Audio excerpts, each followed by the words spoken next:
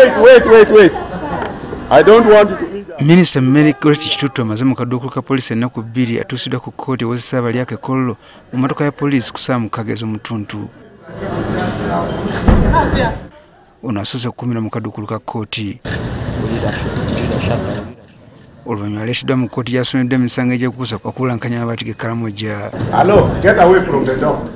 Kitutu avunaaniddwa n'abantu abalala 2, Michael na Boya Kitutu ng'onamwinako Oluganda, ng'ono ye avunaaniddwa bwa kusangibwa n'ebintu ebibbe, so ng'omulala avunaaniddwa wamu naye ye muyambi we Joshua Abaho, wabula ng'ono akyali butaala. Kigambibwa nti Minisita Kitutu nga yomubaka omukyalo wa disitulikiti y'Amanafuwa n'abantu abalala 2 bavunaanibwa wakati wa Juni 2022 ne January omwaka guno ku kifo awaterekerwa ebintu bya ofiisi ya Ssaabaminisita Nammambe mu disitulikiti y'e Mukono yafiiriza eggwanga amabaati omutwalo gumu enkumi nnya mu bitaano agaali galambiddwa obulungi tiga ofiisi ya Ssaabaminisita era nga gageja 28.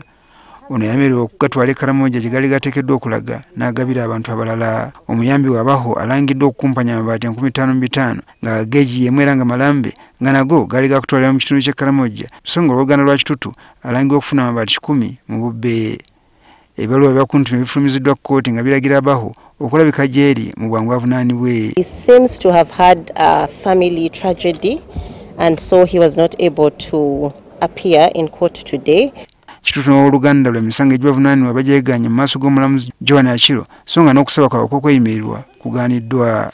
Bwe bati basindikidde ku alimanda okutuusa nga 12 omwezi guno. Oludda olwabi omusango guno lukulembeddwamu Josephine Namatovu, so nga Kitutu akiikiriddwa yaliko omumyuka wa ssaabawabi wa gavumenti Michael Wamasebu. Ono asiitanye okusaba kkooti okukkiriza omuntu okweyimirirwa ng'agamba nti akulidde mu myaka, muntu wavunaanyizibwa mu ggwanga era ng'alina n'ebirwadde ebimubala embiriizi omuli puresha n'omutima ebiyinza obutamusobozesa kubeera mu kkomera.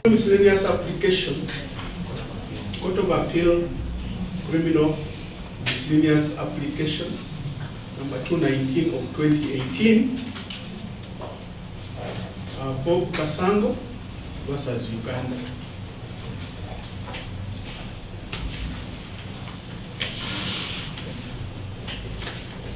In which the applicant relied on that condition to apply for bail, but unfortunately it was not granted. And as we speak, he has gone to be with the ancestors. Concern is the competence of this physician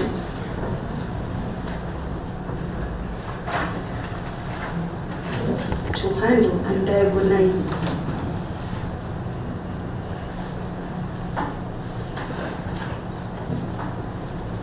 the ailment which has to do with the heart condition as has been submitted below.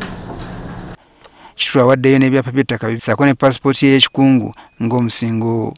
Mu kumatiza omulamuzi nti bw'akudda mu kkooti wabadde balina okumweyimirirwa mwemubadde bba Michael George Kitutu eyaliko omubaka wa Parliament Simon Mulongo, omubaka wa Mbale North Division Thace Wambede n'abalala. Wabula oludda olwabyo okusaba kuno lukwakanyizza nga butegeeza nga bwatali bukakafu nti ono bw'akudda mu kkooti so nga asobola n'okutataganya okunoonyeza kwa poliisi. Omulamuzi bw'ati akkiriziganyizza n'abanaamusindika ku alimanda mu kkomera Luzira okutuusa nga 12 omwezi guno lw'anaasalawo ku nsonga eno. Omwogezi wa ofiisi ya ssaabawabi wa gavumenti aliko byategeeza bannamawulire bweru wa kkooti omuli ne kwabo abateeberezebwa kyokka nga tebannalabikako mu kkooti eno.